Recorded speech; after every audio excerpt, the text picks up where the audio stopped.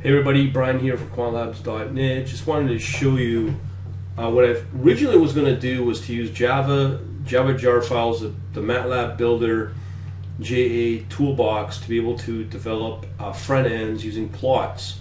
But that is older technology. Mathworks occasionally repackages stuff, renames stuff. So they've renamed that under, as far as I know, compiler SDK. So even the builder JA toolbox name is no longer. And then on the other hand, we have Matlab guide, which I'll show you in a second. I've showed that before.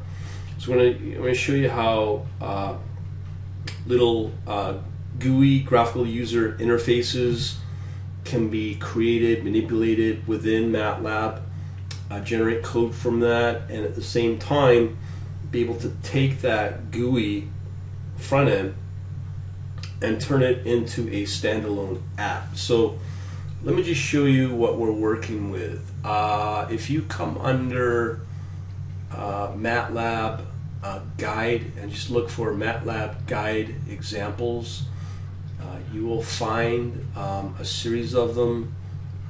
So we have examples of guide, user interfaces, UI. So we're using this one. It's called 2 axes. So you just run this in your Matlab command window and you should be able to get it working. Okay, so I've already done that. Now the other thing is I'm using Matlab 2015A, so everybody knows. As I said, we're working with a example called 2 axes. So let me just pull up the guide. So we are going to open a new one, actually, right here. So this is our guide. You can get all kinds of tutorials online on how to build these and use these, and they're fairly easy. No different than having a Visual Studio with little elements of or controls of radio buttons or text or plots or whatever. Okay, so you can create those. When you save it or export it, it will create an associated mscript file, which is this guy right here. I've already done a code walkthrough on how this works. Again, you can get that through the tutorials, but that's not what we're here to do. So let me run this application called 2_axes. So when you run it, here's the application. You can put in your inputs and whatever. I mean, you get the idea of a front end that you can get. You can also put plots, 3D plots, all kinds of stuff. It's pretty cool. Okay, so that's guide. So now what do we want to do? We want to be able to, it's been all streamlined under the Matlab current version of 2015A. It's been converted. So if you come under apps, I believe, and look for compiler. So here we want to use this application compiler, and essentially what we're wanting to do is basically compile this application as a standalone. Okay, so all you have to do is just come under here. This is again Matlab compiler. Open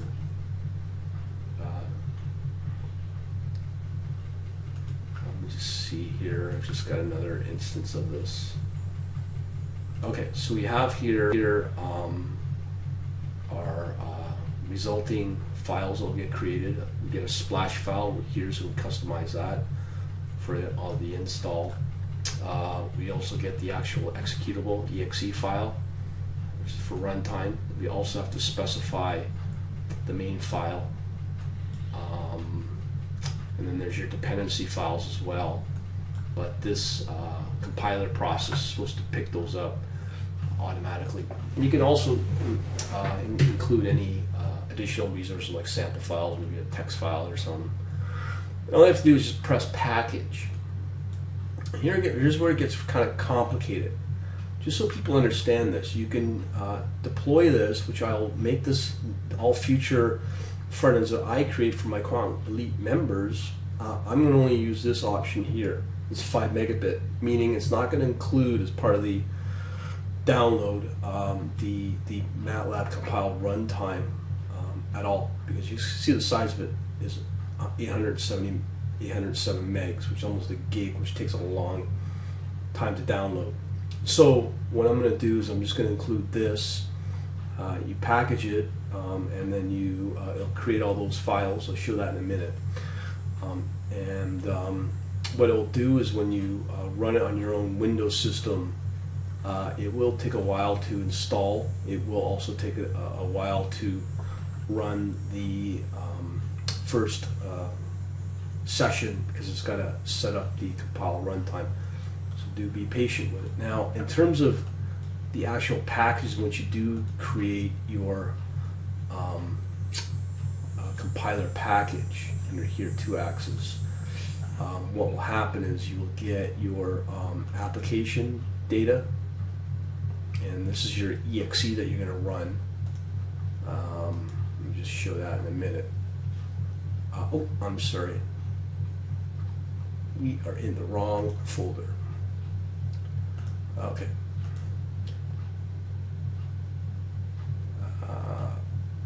Okay. Let me just set something up here. All right. So under here, I'm showing you this file, the M script for the guide, the figure, the guide file, and this is the actual guide file, the figure, FIG. And when you create your package that you're about to compile in here, this part here, when you package it, this is what it will create.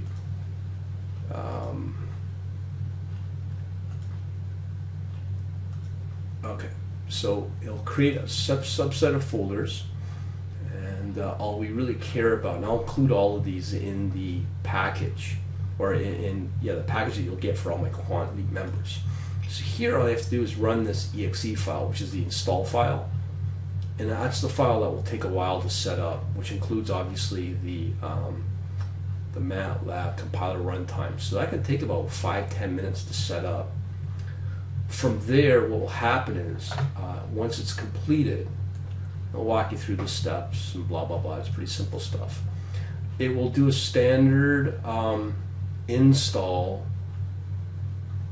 no different than any other program, where it will, let me just pull up the right folder here.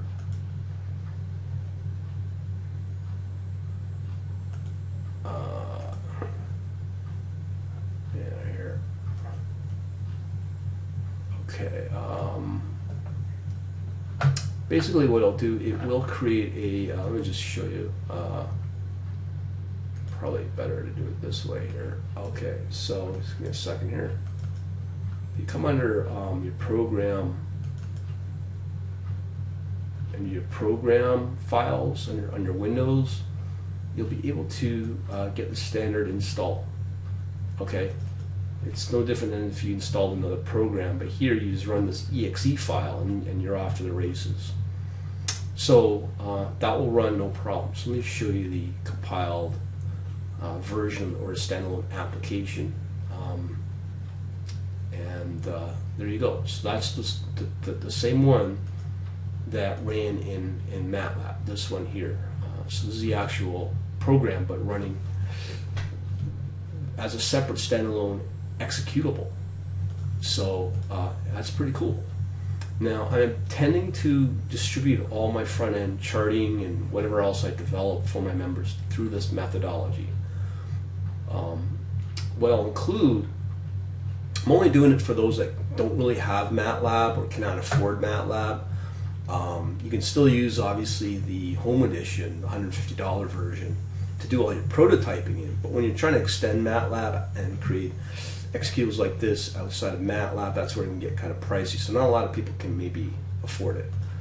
But as I said, what I'll include is obviously, you know, my source code, the figure file for the Matlab guide, as well as all the distributed files. So all this will get included, okay? But when you run it, all you care about is this exe to set it up, to install it, and then the final out out, the one that's created in your system under program files is this one here under application. That's it. Pretty simple stuff. Now the question is, because it's all Windows, I do my stats and the amount of users I get in Windows. About 80% are Windows users of my total user base, but there's maybe out of that 10% that may be Mac. So I can do this process for Linux users, but Mac users are another story. So it might take me a couple of months to get an actual Mac edition, but moving forward, if I continue with this methodology of creating executables I create as front ends to whatever I create my front end for my Quant Leap members, majority will be created for Windows users, but there will be still that next chunk which will be Mac users. So I'll try to get that created, but I'm hoping in my next video segment I'll be able to show you at least doing the same thing but for Linux as well on Ubuntu. Hopefully it'll work out. Talk to you later. Hey everybody, here we are in Linux, Ubuntu 14.04. We have the exact same version of everything of Matlab as I do in Windows. I just wanted to confirm that you can build front ends using the same process I showed before in the Windows version. No different. Here's how everything kind of works. Essentially, if you go into, let me just show you. On default, what happens is it's slightly different from, let me just show you actually the guide and all that. So here we are in the 2 axes. So I can run two axes, no different than the previous version. Let me just run this. So it's no different than what you saw before in Windows. It's exactly actually. You can also build the application the same way. Some slight differences though. What you'll notice here, as far as I can tell, doesn't look like you have a splash screen and all that stuff, but everything else is the same. You add your main file and you package, same as in Windows. Okay, so where does everything end up? Okay, a couple of differences. It's not as elegant as in Windows. Let me just pull up another one. Where the file ends up on creation when you try to install it is it will, I chose the default, so under users, don't think I'll get access to it. Actually, yeah, I should. If I go under users and then under 2 axes, so this is where it will get installed in here. No different than the application. You get the application name right here, but you also get this script here called run 2 axes. Now I just wanted you to understand, I'm going to open up the README file. It's slightly different on the Matlab compile runtime. What you need to do is you need to run that run 2 axes shell script like here, along with the name or the directory of your MC or your Matlab compile runtime. If you follow the instructions here, you will be able to at least figure it all out. I'm not sure where I got. Okay, right here in your Matlab, you run this MC installer, which I did. I'll just do it again. MC installer. What I'll bring up is all this stuff about you know, where to get it, and but essentially what you need to do is really extract this MCR installer file, run it, and then install it. Let me see if I did that.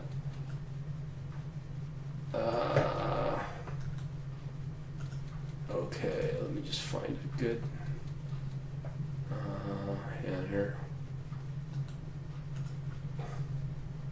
Okay. All right. So you can see here when you extract the MC installer, you get this little executable install, which will do, and it will install the MCR, the Matlab compile runtime. Now everything I kept as default, so that installed it in this folder right here. This one I just highlighted, right, this one. So that's where it gets installed by default. You may have to do it as a root user.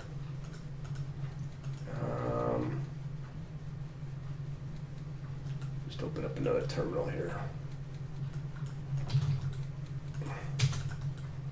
Okay, give me a second here.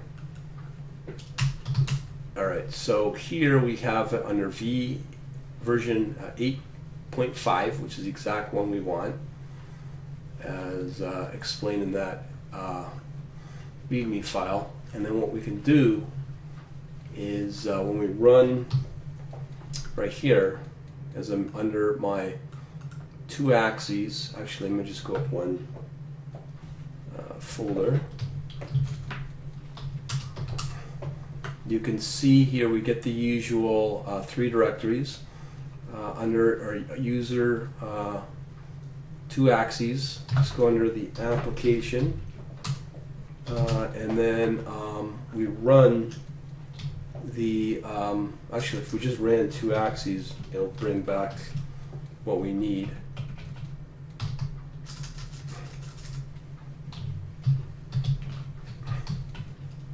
Okay, so it's going to say you need to also include the MCR.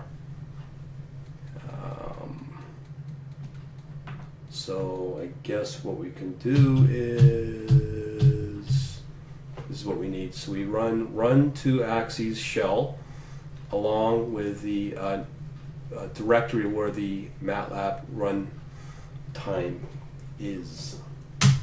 Okay, so it's going to run it. Let's close this window. This window, it can take a while to run. But it does run, I can verify it. But this process does work within Linux. It's a little more extra work compared to Windows.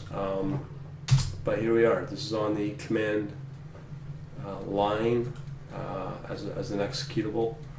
As you can see, that's run. And yeah, it works. As you can see, here, 2 axes and the shell script.